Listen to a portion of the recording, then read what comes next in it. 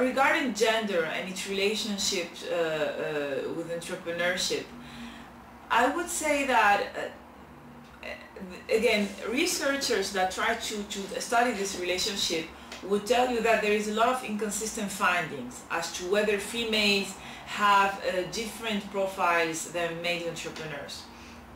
There are a few elements that are really consistent all over most studies regarding gender. The first one is the issue of self-confidence.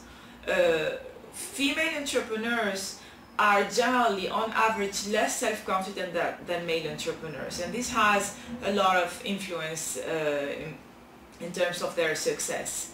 Another thing is that female entrepreneurs tend to be much more influenced by their personal situation, their family situation, and this has direct influence on the day-to-day operation of the business, on the strategic decisions that are made with respect to the business. So for example, a female entrepreneur that has little children will take decisions that from a standardized profit maximization point of view is not necessarily the most appropriate in terms of cutting off travels or trying not to grow too quickly in order to be more in control of the business. And this kind of decision that probably on average, we're really generalizing here, most male entrepreneurs tend to make regardless of their personal situation. And this is not necessarily due to an inherent predispositions of females to be more inclined to paying attention to their family situation. A lot of researchers will tell you that this is the result of socialization that is based on a perception of what females and men how they should behave in society, and what we call the gender roles. And they try to comply to this socialization and the expectation of the society from them. This is basically what's the main finding that could summarize with respect to research on gender entrepreneurship.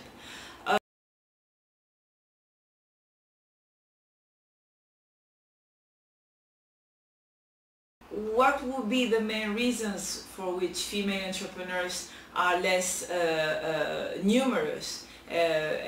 Both in abstract numbers and also in proportion to men's?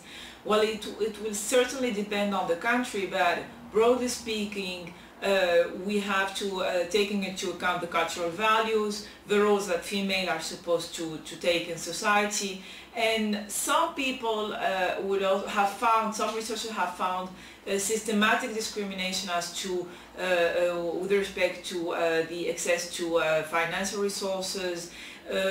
Female entrepreneurs start with a lower legitimacy in general with respect to their clients, to their employees, etc., to the investors than male entrepreneurs. But this is also sometimes related to the fact that on average female entrepreneurs have backgrounds, educational backgrounds that are less related to technical or business training than to liberal arts type of degrees, which is something that is perceived outside, but not necessarily true, as less directly applicable to a business environment. In real fact, it really depends on the type of business that is launched by the person. But this is something that is quite prevailing worldwide.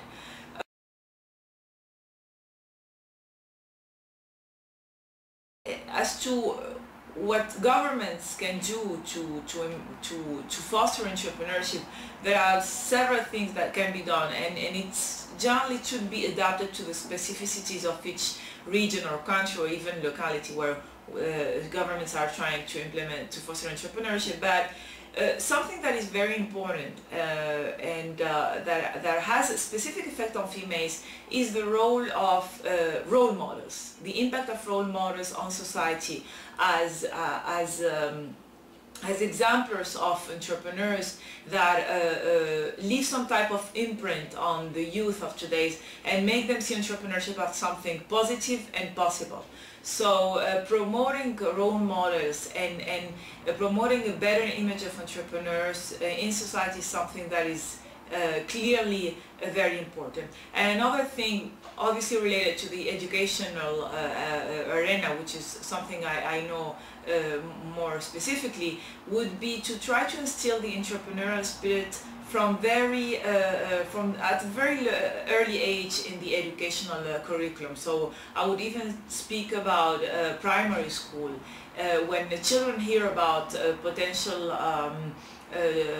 professions that they could have after graduating. We hear about doctor, lawyer, even the driver, but we never hear about entrepreneur or a businessman or businesswoman, which is something that I think is important and has been proven to be important in the way people think about businesses and entrepreneurship in their older age. So that would be something to insist on.